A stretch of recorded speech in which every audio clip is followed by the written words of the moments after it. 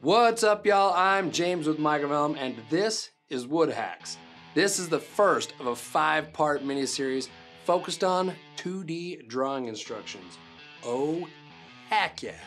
Stay put, it's time to get hacking.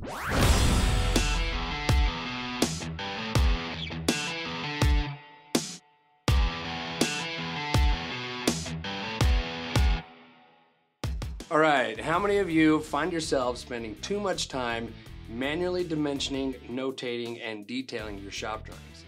How many times have those manual details been forgotten?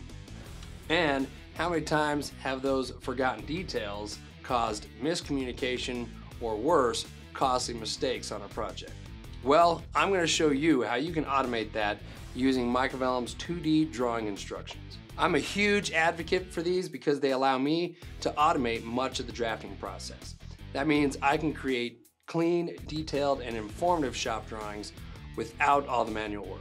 And this also means I can create standards across the board for all my drafters and engineers and help eliminate mistakes. Taking advantage of the drawing instructions is a great way to streamline the way you work. In this mini-series, I'll show you how to add hinges to your 2D elevations and sections. Adding hinges is a good example of some basic principles to help you get on your way. So in part 1 of this mini-series, I'm going to give you 6 preparation tips to use before you start automating your drawing processes. Let's get started. Alrighty then, tip number 1, level of control. Do you want these to be controlled at the project wizard, the global variables, product prompts, or subassembly prompts, or do you need to control them at multiple levels? If so, think about how those tie together and start building from there. Tip number 2, static or parametric. Do your drawing instructions require static or formulated values or objects? In some cases, you may need both. Think through different scenarios and come up with a way to work through those situations. Tip number 3, drawing instruction type. Are you drawing text, dimensions, shapes, blocks? If drawing blocks, what blocks do you need to create? Make sure you know what type of drawing instruction you need to use and what else might be needed for it. Tip number 4, visibility.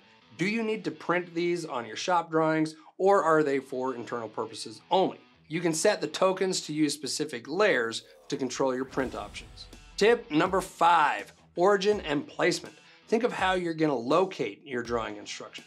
For example, when using items such as hardware blocks, think of how those hardware items are already being located and use a base point that's going to be easy to reference. Tip number 6, test.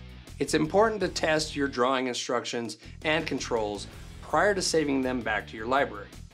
Once you've tested, save a single product back to your library to take advantage of a cool hack when working in Library Designer. It has to do with copy and paste. Okay, so just to drive all these tips home, level of control, static or parametric, drawing instruction type, visibility, origin and placement, and test. Doing all the prep work up front will make this process a lot simpler, and you'll have greater success adding drawing instructions to your 2D elevations and sections. That'll do it for part 1 of our Wood Hacks mini-series on 2D drawing instructions. Thanks for watching. I'll see you soon in part 2. Until then, keep hacking, my friends.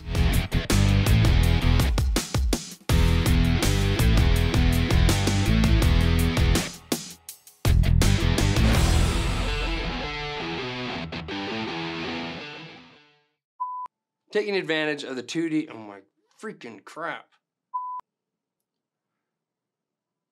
Adding hinges is a good to help you get you on your way. Taking advantage of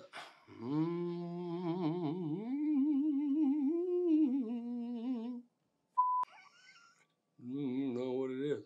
Formulated objects or values.